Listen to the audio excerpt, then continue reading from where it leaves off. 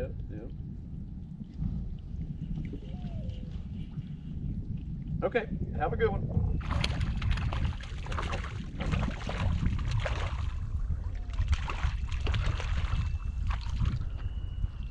Just gotta wait for the phone to ring to get a bite. Alright guys, so give you a little picture of what's going on here. You've got a little swim bait on a Texas eye on the bottom. Other than that, it's just a drop shot rig. Hook tied onto your leader with a Palomar knot. Feed the tag in back through the hook eye so that the hook point rides up. 1/4 ounce Texas eye on the bottom. It's a drop shot rig, and instead of having a sinker on the bottom, you've got a Texas eye, so you've got a fish down here. And what I think makes this so successful is you've got bait, then you got bait fish. When you're pulling it along, that bait fish is chasing this bait. And anytime a fish sees another fish trying to get a meal, they want in on it.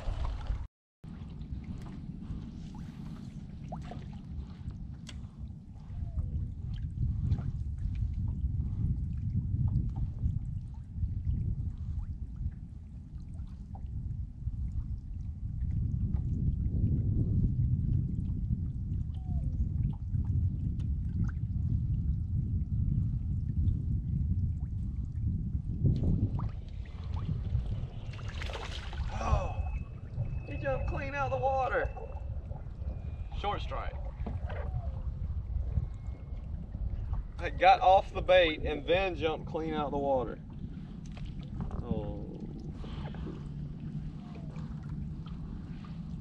That's what keeps it fun.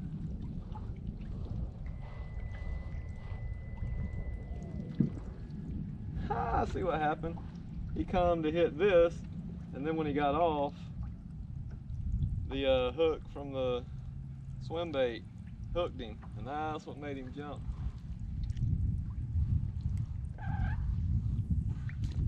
Try again.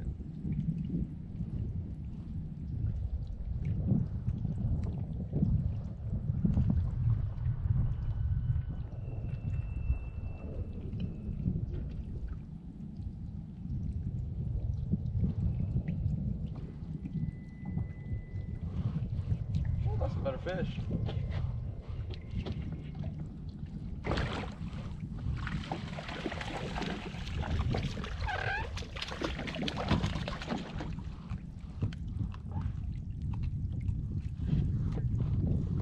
All right.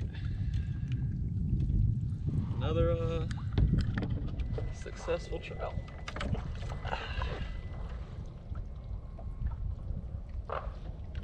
Good hook set right in the corner of the mouth. It's a decent fish. He's probably 16, 17. Oh man, right in that gristle. All right, buddy. There we go. Yeah, 17.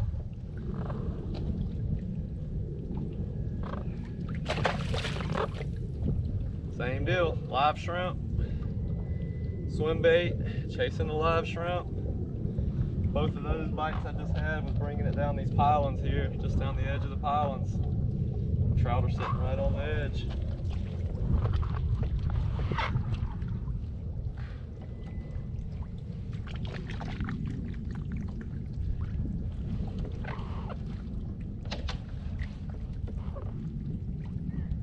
It's nice when you like literally have to go 100 yards from the dock and you can sit here and catch fish.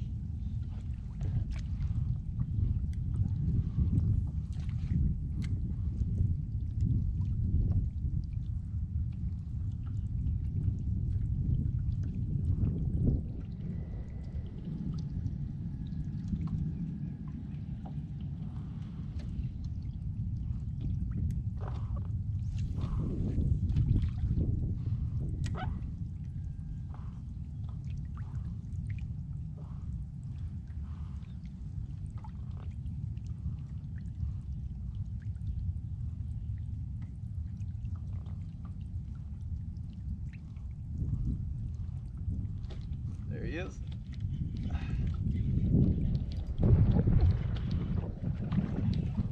These jokers are feisty today. He's bigger than the last one.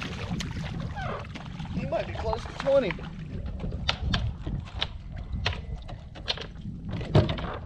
Ooh, come on, chill out. Let me open my bell.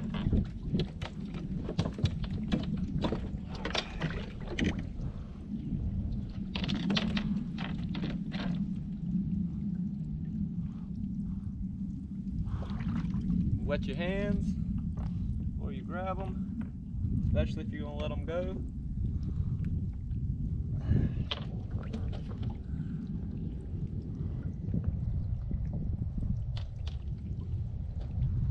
Nice fish. 18.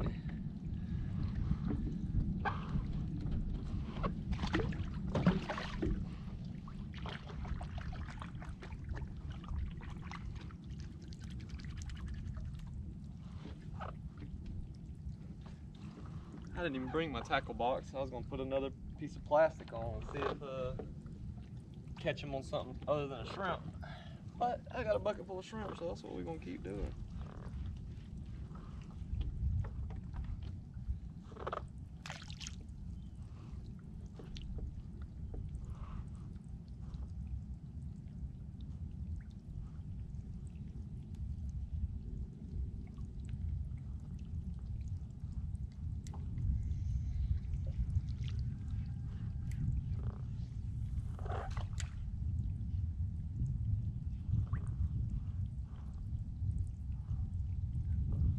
Both my dogs sitting up here on the hill looking at me like, what you doing down there?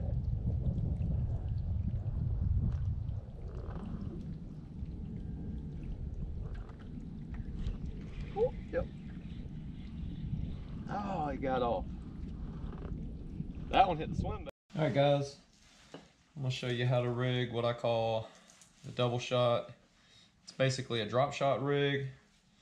Instead of a sinker on the bottom, you've got a little swim bait, a weighted hook. You could use a Texas eye if you wanted to. The whole thing with the bottom is making sure that it's weedless, because most of the places I fish this is heavy structure. Lots of shells, or like high bluffs with rocks and pilings and trees, laydowns, stuff like that.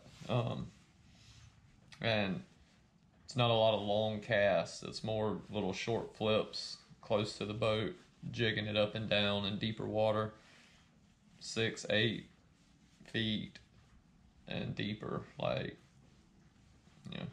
sometimes down to 20, 30 feet.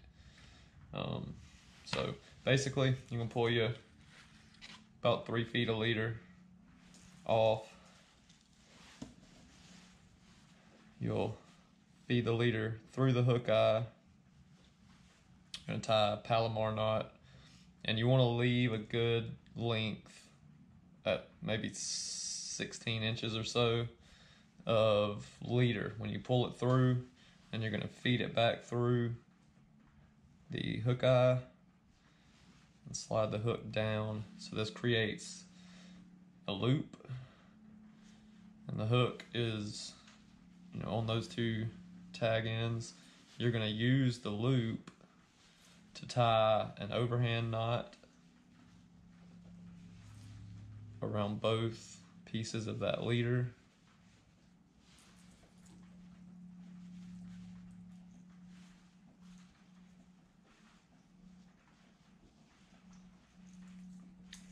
Feed the hook back through that loop before you cinch it down.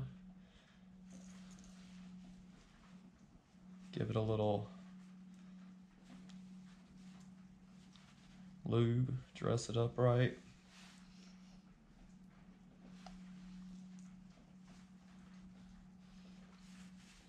Cinch it down tight,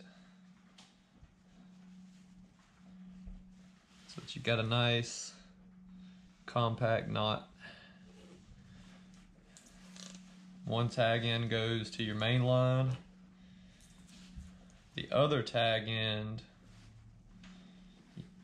you want to feed back down through your hook eye with your hook point riding up. So your hook point's up, you want to feed that tag end down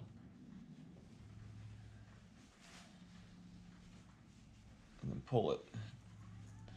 So what that does is keep your hook standing out straight up with the hook point up on your line. From there, you'll take your swim bait with your swim bait hook. I usually go with 1/4 ounce in those deeper areas. If I'm fishing a little shallower, maybe go to a 3/16. What I do here is a loop knot. So you'll tie overhand knot in your leader, feed the tag through the hook, feed that tag in back through the overhand knot the same way that it came through. So I look at it as there's a top and a bottom to your overhand knot. You want to feed it back up through the bottom, 4 twists, and then back down through the top.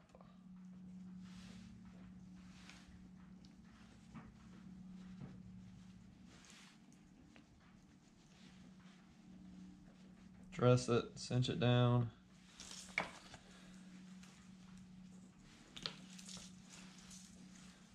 Clip off your leader, your tag in, and